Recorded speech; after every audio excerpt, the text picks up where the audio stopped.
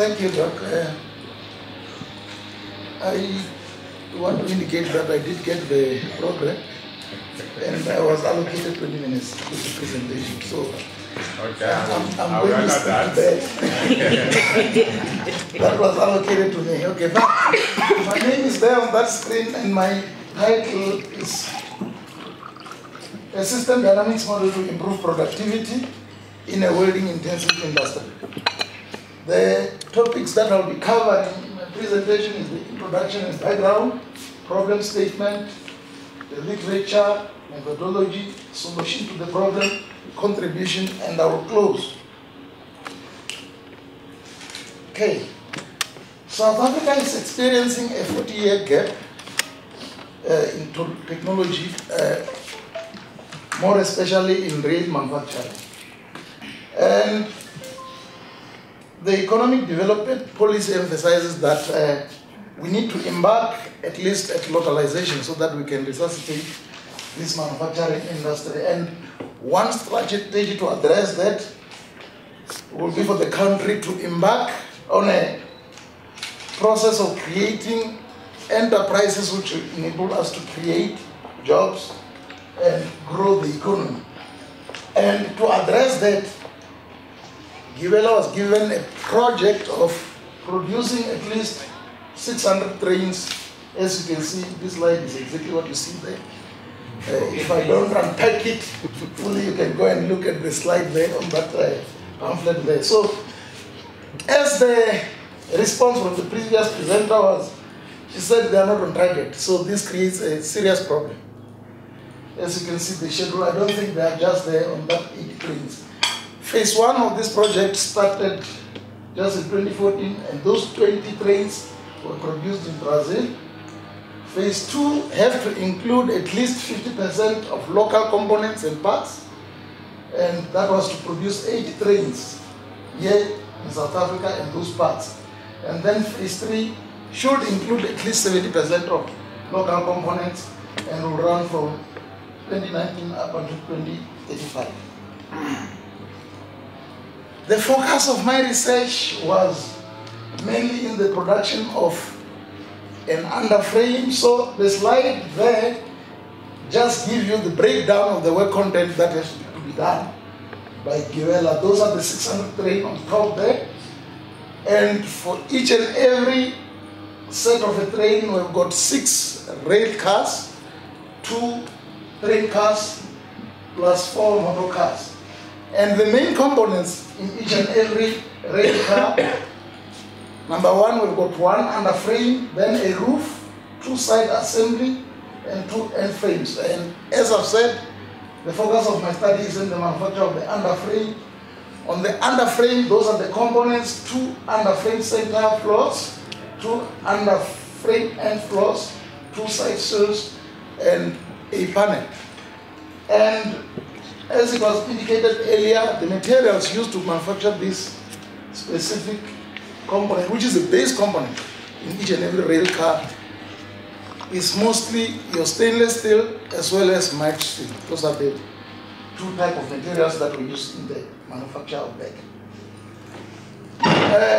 Unpacking the work content involved in the manufacture of an underframe, that gives you just an overview of what is happening with each and every component.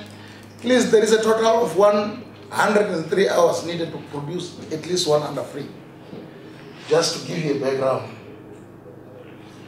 Now, our problem statement, Gibela is busy with ramping up production, and based on the learning curve studies they've conducted, that learning curve rate stands at 1,799. And this is a serious problem. If we look at the amount of work to be done, 600 trains in 10 years, 3,600 rail cars in 10 years. It's a huge amount of work that has to be done. And the manufacture of railway vehicles is highly intensive welding operations. And in manufacturing, welding is considered to be a special process. So as I've indicated, we are experiencing a huge amount of shortage in terms of welders in the country. Actually, engineers are short in supply in South Africa. And most of those engineers who are practicing out there in industry, they either don't have theoretical background, they're just working there because of experience. So that is a problem for us. If we just look at the enrollment statistics from our TVET college, because that's where our artisans are coming from. If you look at the third bar, which is occupational qualifications, in 2015 the country only enrolls just over 20,000 occupational qualification students. Vis-a-vis the other categories. And you can see 20,000 is just a drop in an ocean if you look at all those other numbers. So that is evident that we've got a problem in that specific area.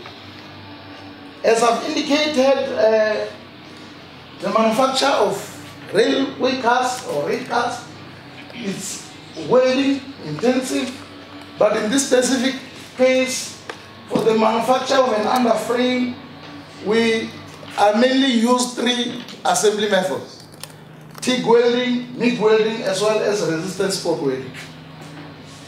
Okay. And coming to the method used to solve the problem that is on hand, the manufacturing perspective of productivity was adopted in this case, and that is by Shah, Hidul, and Sahid.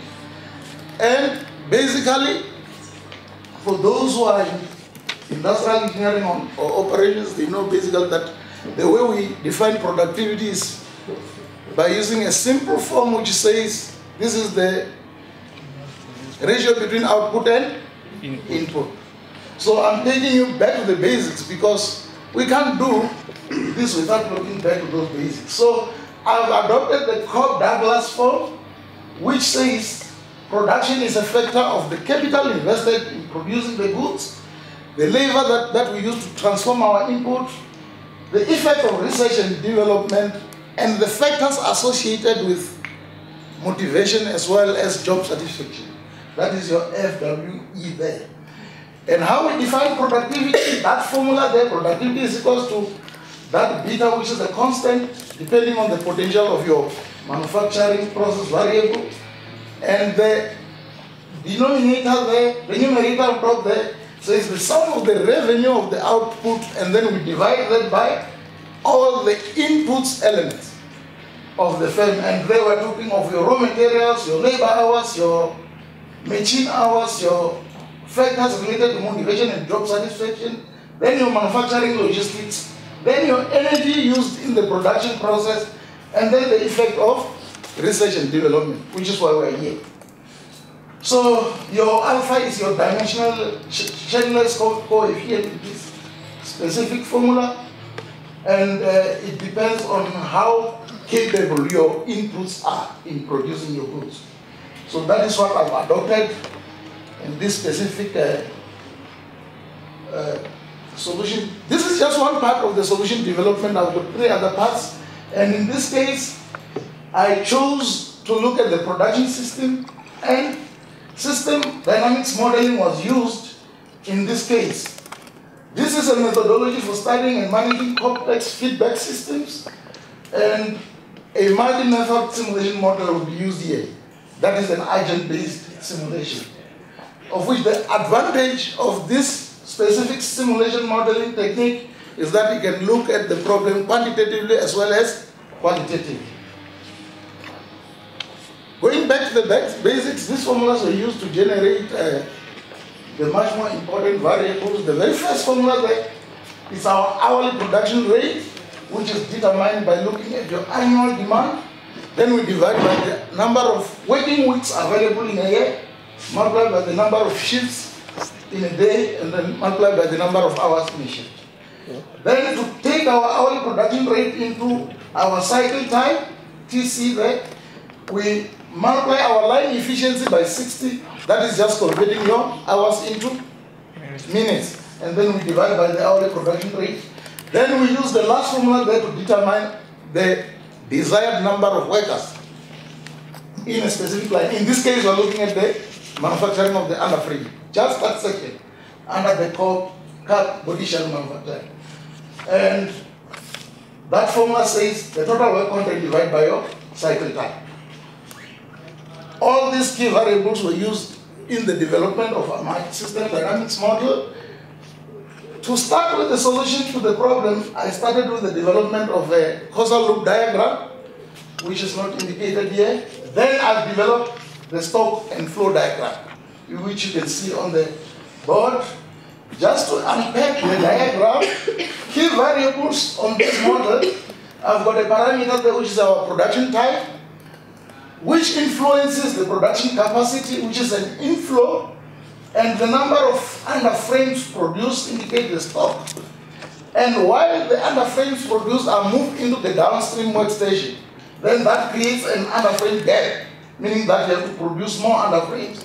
And that is basically influenced by the dynamic variable there, which is our desired number of underframes.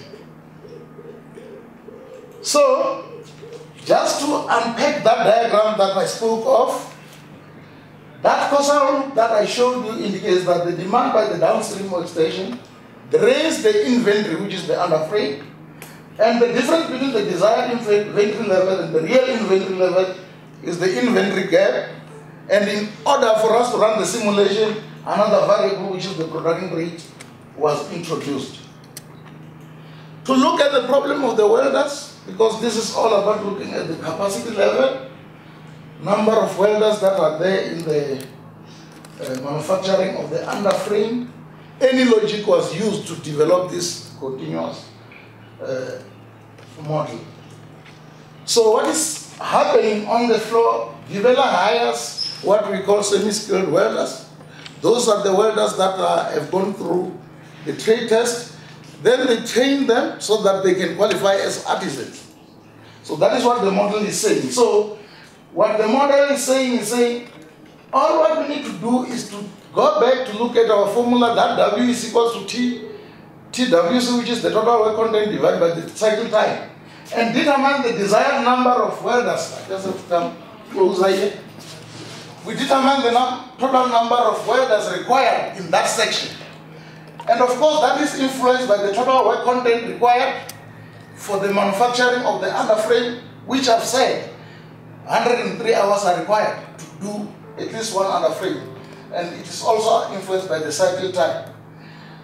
Then for that, Gibela has to hire the semi-skilled welders. There is a hiring process here. Then this hired people becomes the number of semi-skilled welders within the company. But as and when we are hiring, people are leaving due to different reasons. But I've been told that in Gibela people don't resign.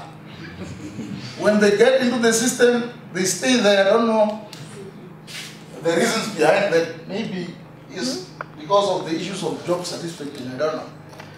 But while they get in there as semi-skilled welders, they go under training so that they can become artisan welders. Because by Gibela standards, whether you've got a trade test or not, you have to go through the training so that you can be qualified according to the Alstom standards. The model continues, and then we will have another stock there, which is artisan welders. Then they will become expert or experienced welders. And all these flows and stocks determines the total number of welders that we need for that specific section. So that is our any-logic model here, and I want to just take this moment to show you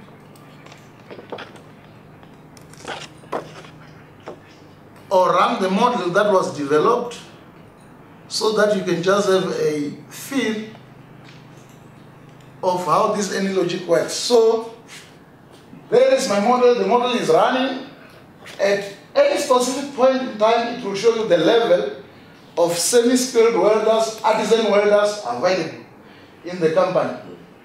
So to verify and validate the model, I've run the very same model under another software that we call Stella. And in Stella, I did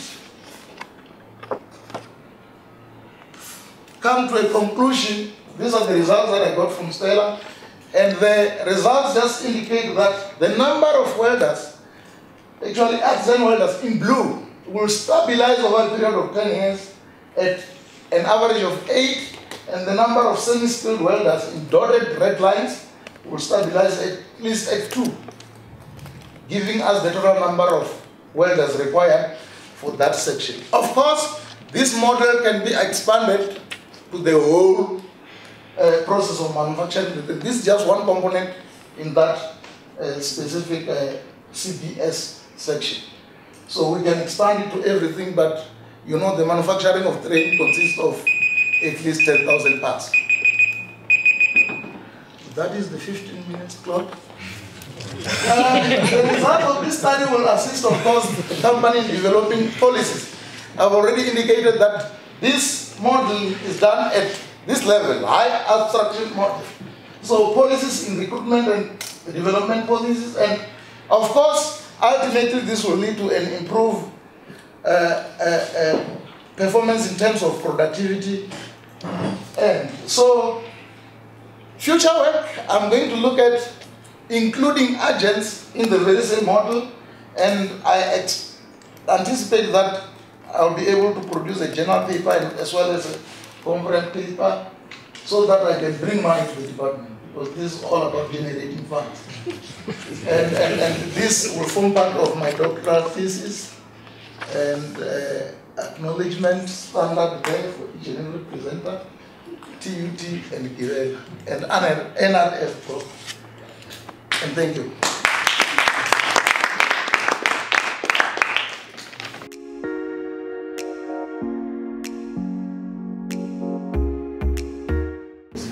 That is for Givela to respond.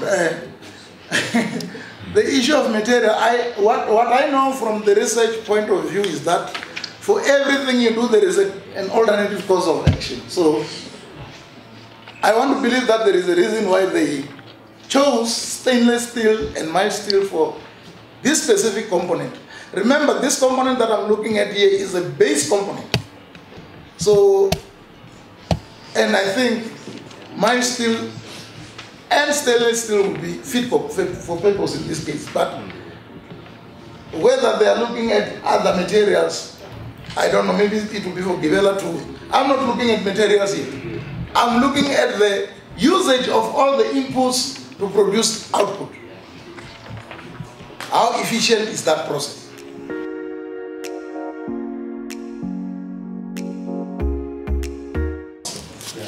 What I wanted to do with that was to use the primary data that I got as inputs to this model, and see if the model is doing what it's supposed to be doing. And that's how I got to use the, actually, I could have ran the model on any logic and get the results, but I just want to test if the results I'm getting from any logic are exactly the same as the ones I'm getting from standard. But whether it is right to do that is for professors.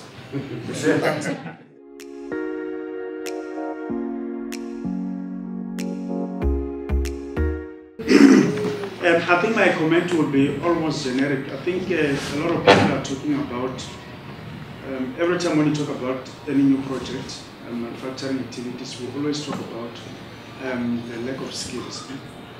And I will just throw things in the air, we will decide how we catch it. The first thing is that when we talk about whether we will qualify people or not, it also goes to there is an exposure that you will never know unless you are hired by a particular company. So let's say you go to school, where you are trained at either TVET or TUT, you go and get your work exposure, you qualify, or whether you qualify as an engineer or an artisan, but you will never know the particular aspects of a company unless you are employed. So when we're talking about skills gap, we have to maybe put those levels to say the skills gap that we are talking about. Are we talking about the generic skills that talks to what you should have received at varsity or at college level, or we are expecting people to be performing at a company level?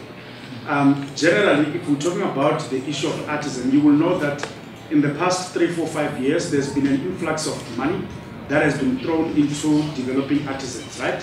As it stands now, you can go into the body called NEM. We're also now producing a lot of artisans that do not have jobs.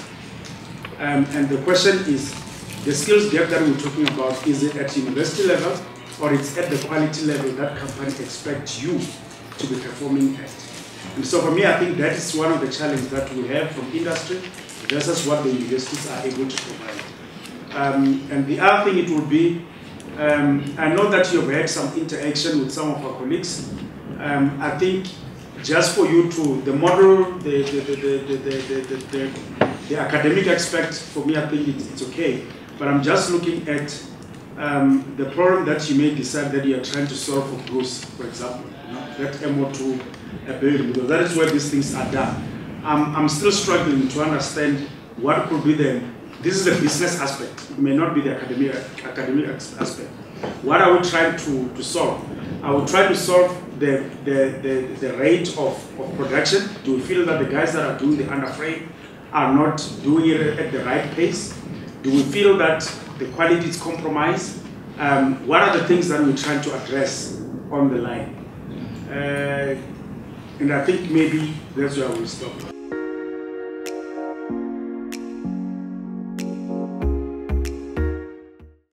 The issue on the model itself, because my interest is, does it actually take into consideration the variability of things like automation and added to your line balancing? Can you actually configure, though you look only at the undercarriage and you said it could be expanded to the whole roof, does it actually allow you to bring in that variability right across?